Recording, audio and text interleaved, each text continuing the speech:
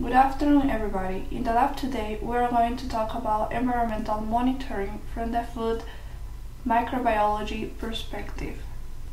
So, environmental monitoring consists in the collection of samples from the environment where foods are produced. These places can be either a manufacturing plant or a commercial kitchen. The lack of good manufacturing practices may contribute to the contamination of finished product. At the end, one of the main purposes of the environmental monitoring in a food processing plant is to evaluate the effectiveness of the disinfection/cleaning procedure and work practices in order to avoid the presence of foodborne pathogens that can harm human health. So, environmental monitoring can be divided in 4 different sampling zones. So, first we have the Zone 1. The Zone 1 involves food contact surfaces, for example, conveyors, buckets, utensils, employing hands. Then we have the Zone 2. The Zone 2 involves non-food contact surfaces that are in close proximity to food and food contact surfaces. For example, equipment framework, drip shields/housing, control panels/bottoms, pipes over Zone 1, computer screens, and maintenance tools. Then we have the Zone 3. So the Zone 3 says that more remote non-food contact surfaces that are in the process area and could lead to contaminations of Zone 1 and Zone 2. For example, floors, walls, ceilings, hoses, air handling units, drains, foot mats/bath, forklift, brooms, mops, pellets. And finally, we have the Zone 4. So the Zone 4 involves non-food contact surfaces outside the processing area from which environmental pathogens can be introduced into the processing environment. For example, locker or break rooms, offices, warehouses, freezers, cold storage, restrooms, loading docks, and maintenance shop. The setup of environmental monitoring program starts with identifying and documenting all physical areas which could be potential pathogen sources, like raw materials, storage and shipping areas, and cross-contamination vectors, which includes employees, equipment, and pests. So these areas and vectors should be surveyed, controlled, and when possible, eliminate. Thus, the implementation of effective controls, which includes microbiological sampling of high-risk areas, will be part of the program. Sampling for pathogens or indicator microorganisms in food contact areas during production is also essential. This offers confidence in the safety of the manufactured product. The environmental monitoring program helps manufacturers to be aware of the plant environment and to measure the efficiency of the pathogen prevention program. Furthermore, in an environmental monitoring program, it is not only critical to test for pathogens, but also for the overall effectiveness of cleaning and sanitizing procedures. The Food and Drug Administration, also known as the FDA, is the institution in charge to perform environmental sampling in food producing places.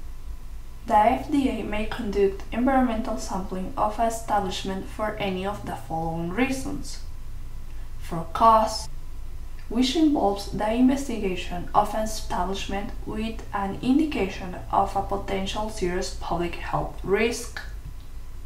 Also, a history of concern may include, for example, prior suspected or confirmed linkage to human illnesses, recall or seized contaminated product. The establishment should show a failure to implement an effective environmental monitoring plan. Then by commodity-based assignments. Here, the objective is gain insight into how widespread certain harmful bacteria may be in the manufacturing environment or environments across an industry to assess conditions and practices and to gauge compliance with food safety regulations. And also for risk-based prioritization. The FDA has developed a process for considering establishment-specific potential risk to the public health, which employs criteria related to food hazard pairs. As an example, frequency of outbreaks associated with a food, likelihood of contamination, bacterial growth potential, and food consumption pattern, and establishment-specific compliance history.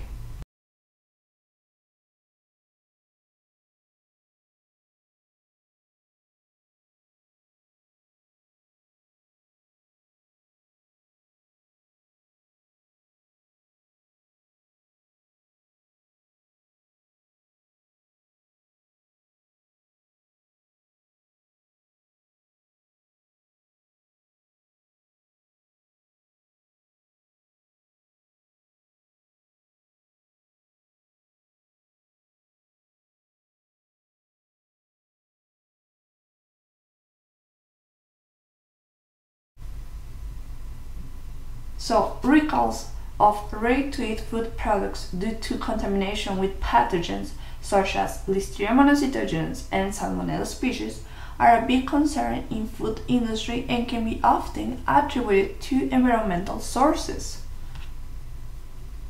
Effective environmental monitoring programs, particularly those linked to specific goals such as sanitation, validation, and verification, can significantly reduce the risk of these recalls.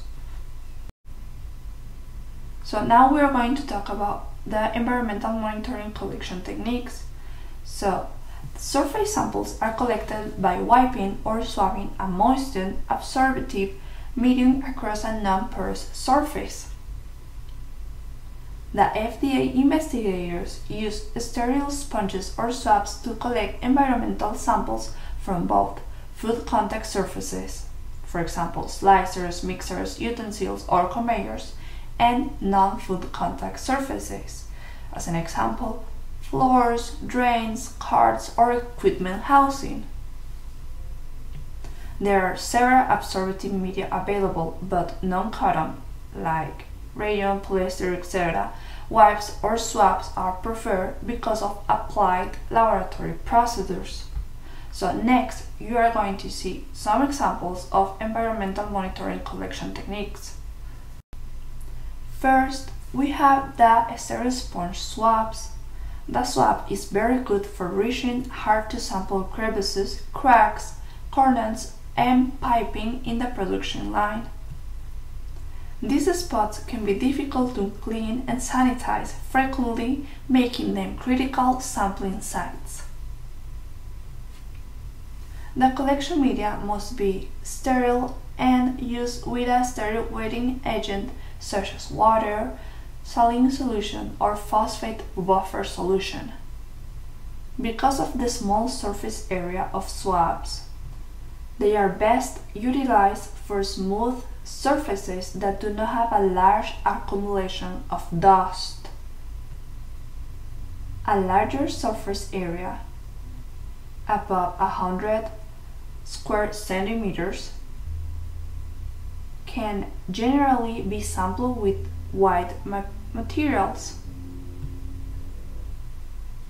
So, plastic templates are often used for accurate and consistent surface sampling conforming to all current standards.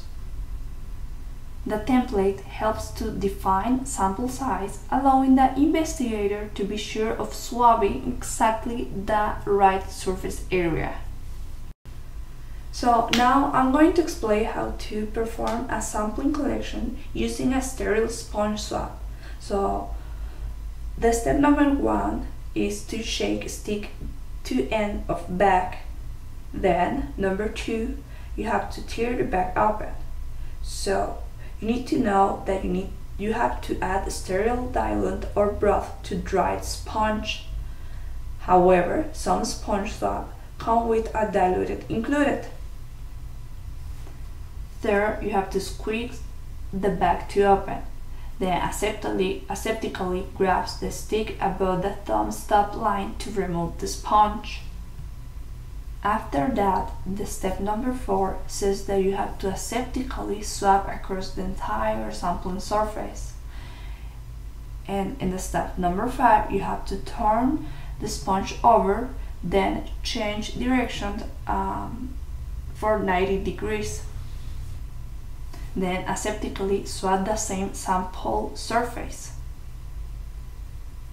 After you finish step number 5, you have to aseptically place the sponge into the bag up to the thumb stop. Then hold sponge in a place inside the bag.